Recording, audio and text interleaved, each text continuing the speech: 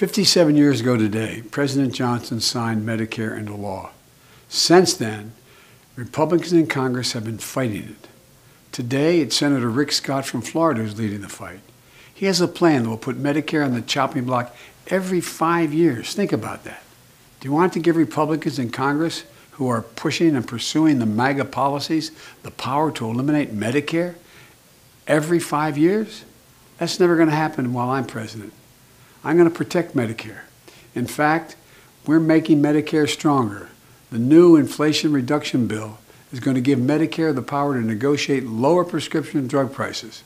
And it puts a cap on the total out-of-pocket expenses for prescription drugs for seniors at $2,000 a year, whether it's for cancer or for any other disease. Medicare has been a godsend for seniors and their families since it was first signed into law on this day by President Johnson. On this anniversary, we're reminded we have to protect it, strengthen it, for not only today's seniors, but for generations to come.